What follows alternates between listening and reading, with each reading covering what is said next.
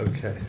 Thanks, Ruth, for getting that started. I'm going to be very brief, and I'm going to talk a little bit about the genetics. I wish, Gary, I could talk more about the neurobiology, and maybe during the day we'll have a chance to talk more about that. I'm going to emphasize the genetics, though. The autism is, as Ruth described, a disorder. I'm a lumper rather than a splitter, so easier for me to think about two aspects of aloneness and sameness.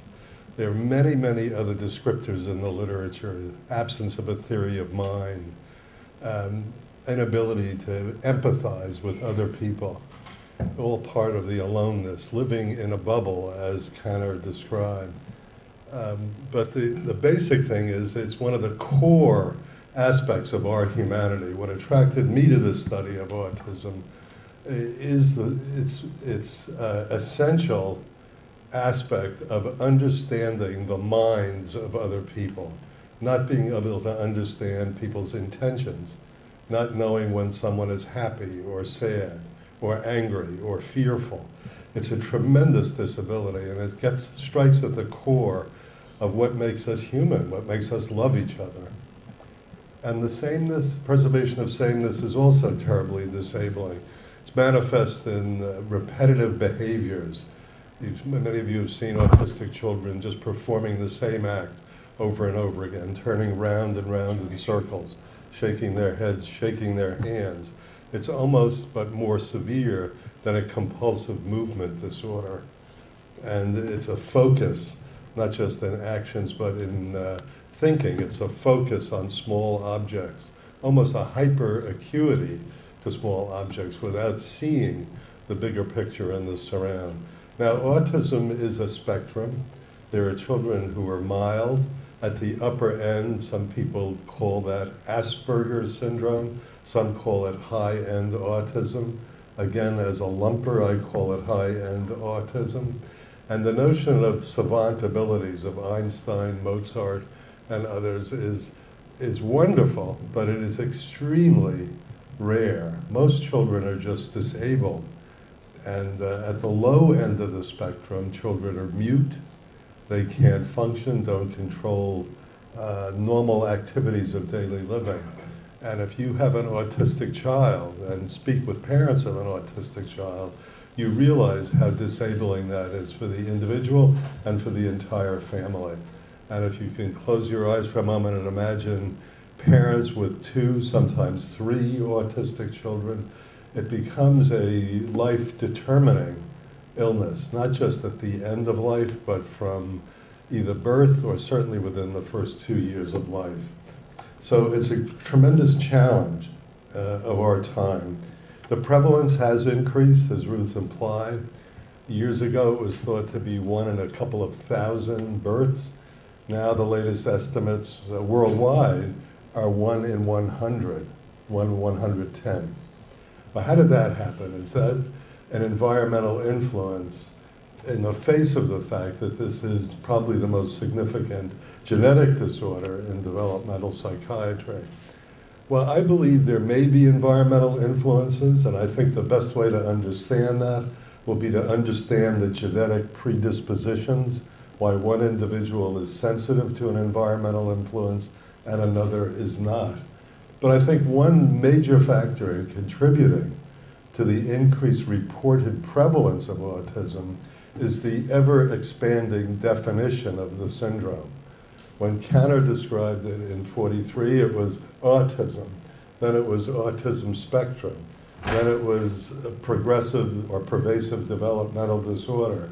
Then it's pervasive developmental disorder not otherwise specified. And it's, the DSM-4 has not helped. It's been a real drawback to my mind, to our understanding of the description and the prevalence of autism. Many people feel that the prevalence was just as high 10, 15 years ago. It just wasn't recognized. But now that there are services available and a number of other ways to help parents, people are coming out of the closet. And stigma, which Ruth is particularly interested in, hopefully is being reduced. These children are no longer called imbeciles, queer, schizoid. They are understood to have a disability that needs to be addressed. Now, the different ways to evaluate autism clinically are manyfold. We at the Simons Foundation have organized 13 centers, medical centers across the country to evaluate 3,000 families of a certain type, which I will describe in a minute. And right now, we have to evaluate them clinically. And this is a list, not meant to be digested or memorized, but it's a list of the clinical tests administered to the children, to their parents, to their teachers, in order to characterize this syndrome. And on it is the two main ones are the Autism Diagnostic Observation Schedule and the Autism Diagnostic Interview.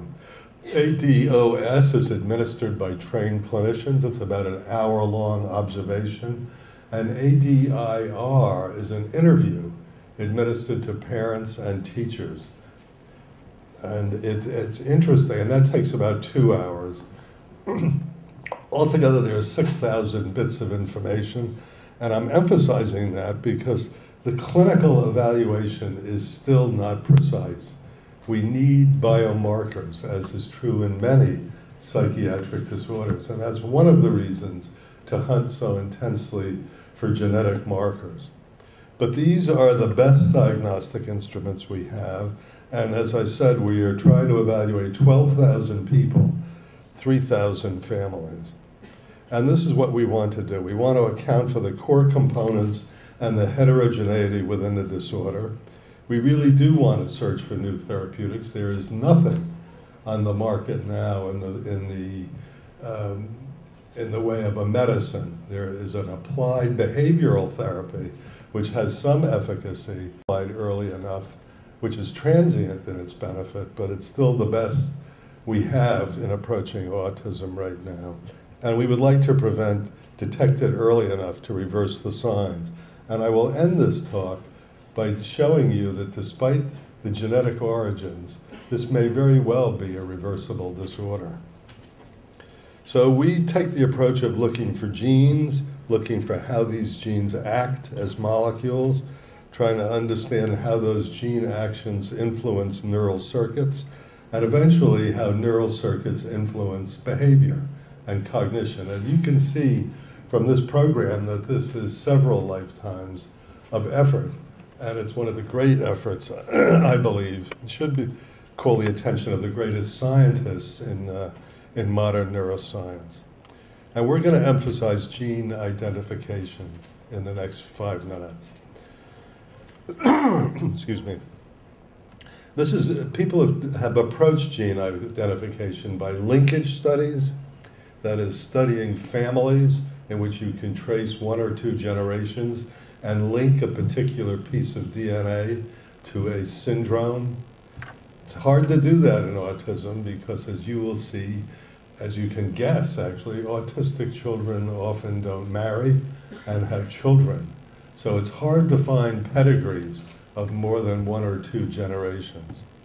GWAS is genome-wide association studies, where one collects a huge population of unrelated individuals and tries to find DNA or a gene that correlates throughout the whole population with autism, not just looking within a particular family. And in this study, one needs thousands, maybe 10,000 individuals. And for my estimation, GWAS studies to date have been inconclusive, despite tens of millions of dollars spent. I'm going to emphasize de novo mutations. You will hear more in the coming years about attempts to sequence whole genomes, run DNA through high-speed sequencers. That will certainly take over the field.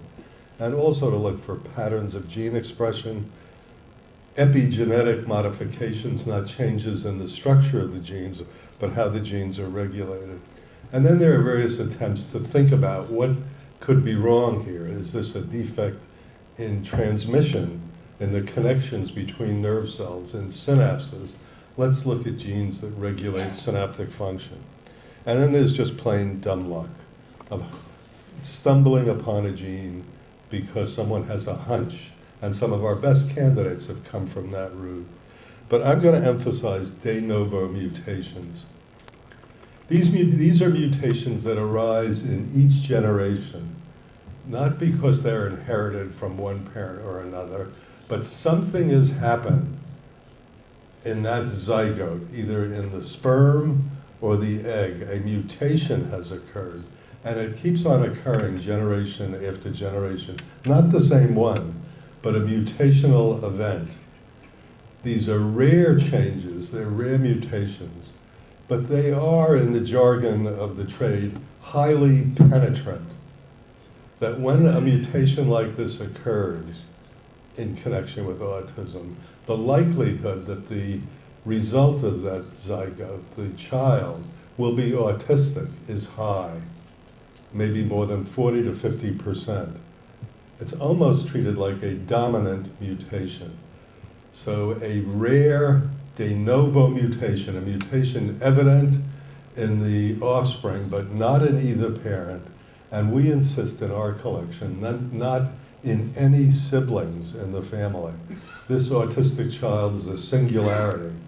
And without going into details, it really does facilitate the statistics of proof that this mutation is in fact relevant to the autism observed in the proband. Now here's the one piece of genetics I'd like to go through on how one searches for these de novo mutations. And the way it has come to be studied since about 2007, and I emphasize that because I want you to realize how quickly this field is moving. The effort here is to compare. I left it on the table. It's not doing much good there. Is to compare an individual diagnosed with autism, let's call that the test DNA, with a control, let's call that the, can't read that, the other DNA. And the goal here is to chop the DNA up into pieces, to label it with a fluorochrome, this one glowing green, to chop the test up into pieces, label it with a different color, and plate them on wells, these chips, that may have 1 million spots on a particular glass slide with the microtechnology that's possible, and to measure the ratio of the reference DNA and the test DNA. And ordinarily, we receive one gene from a mother and one from a father. So everyone should, in theory, have 2 copies of one gene. But the fact is that's not true. During development, as that zygote divides and grows and the number of cells increases, there are changes, alterations in all of our DNA, so that some pieces of DNA are deleted, leaving only one copy of the gene, either from the mother or the father. And in some cases, the pieces of DNA are duplicated by mechanisms we don't have to go into. So you may have 3 copies of one gene, or 4. And the point is that this happens frequently in our genomes with each generation. So we are not simply a mixture of our mothers and fathers. And it makes what you are different from your neighbor understandable. There's tremendous heterogeneity in the mixing and changes in DNA after fertilization. Now, this is an example from a New England Journal of Medicine paper a couple of years ago, in which the notion of a copy number variant was really driven home in autism. Now, this measures the ratio of the test and the reference DNA. And you can see ordinarily it's about 2 copies of each gene. But along here, as we march down the chromosome, and this happens to be chromosome 16, the test DNA has really less than the control. Approximately it measures at about 1.5 fold. The measurements are not so accurate. And here's another subject who has a surplus of DNA. And this deletion along chromosome 16 at the region called 11.2 is to date the most recurrent, the most common lesion seen in idiopathic autism. In our first 1,000 families, we have seen this in 14 cases. So it's a little bit more than 1% of all cases of idiopathic unknown autism. That's really quite remarkable. It's a very robust finding. And we suspect there may be more than 50 similar deletions. Now remember, this is a highly penetrant, individually rare, but altogether the phenomenon is common. So that if we can identify 50 such variations, we feel we will have genetic risk factors for 50% of all idiopathic autism. And when you think of that, 1 in 110 births, that's really a huge number of people. Now the challenge will begin is understanding what genes are in this segment that's deleted and how are those genes acting in the nervous system. I want to try and act here by telling you that the search is worth it. And here I'm going to turn to a closely related disorder, Rett syndrome, where these individuals, Adrian Bird in England, developed a mouse model for Rett syndrome, which, as Ruth said, is a disorder of young girls. And I misspoke last night. There are some children who have been reported at age 40, because it depends on, this is a gene that is mutant on the X chromosome. The reason we don't see boys with this syndrome is boys only have one X chromosome, and if they inherit that gene, they are never born, they never come to term. But girls have two X chromosomes, and depending on the mixture of how much is expressed from the affected chromosome and the not, the severity of the disease may vary. That's a hopeful sign, but it's still a severe disorder characterized by mental retardation, actually a shrinking of the brain, and a number of related disorders in language and in movement. Very sad disorder. Beautiful children, but sad disorder. What this scientist in Edinburgh did was he identified the gene that had been done before him, but he created a DNA construct in which he inserted what's known as a stop codon. That is, this piece of DNA will prevent this piece of DNA from being read by the genetic machinery of the cell. So it's essentially knocking out that gene. But he did it in a clever way by putting two boundaries here, which are reversible, which by adding a certain chemical to the drinking water of the mouse, he could cut that stop codon right out of the genome and turn the gene back on. And then he inserted this whole construct into an embryonic stem cell, planted that in the uterus of a receptive mouse, and bred the mouse into a whole line. And sure enough, these mice grew up with a phenotype that was remarkable. The mouse were obese, they were immobile, they had a number of movement disorders, and they had a very characteristic movement of their forepaws, just like Rett's girls who constantly wring their hands.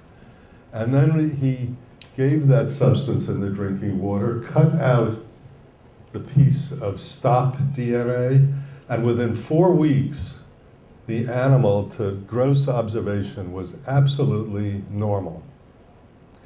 I do have a movie of that. I'm a little bit reluctant to take time and show it to you. This is if we have time later, perhaps I'll come back to it. This is a slide of the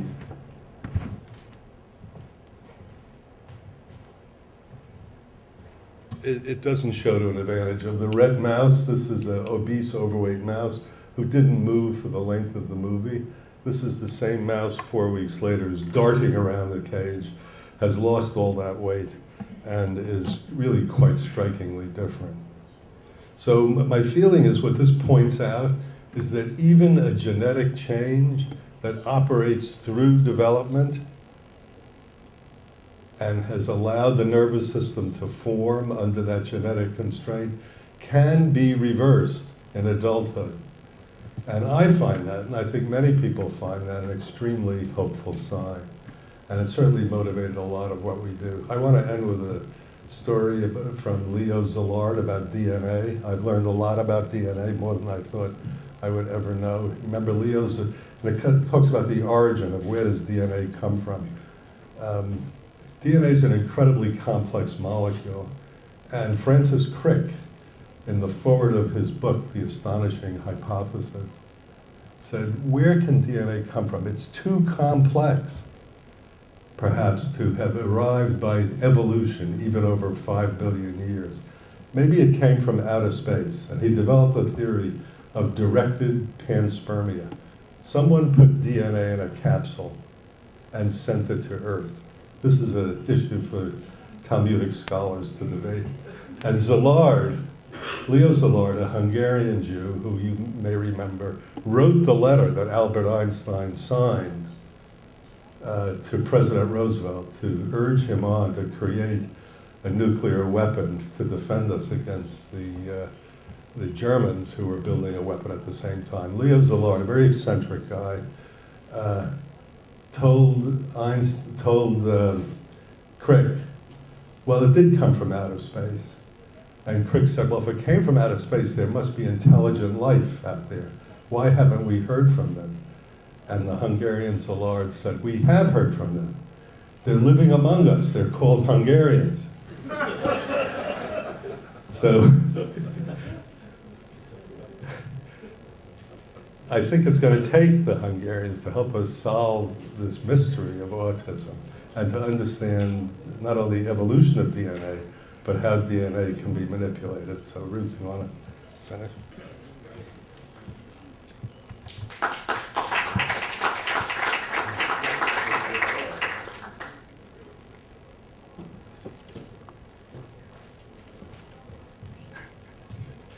Where are you? I do need it. Where are you? I'm Lois Swindle, Autism Bar. Here we go. Here, all No, right. no, no.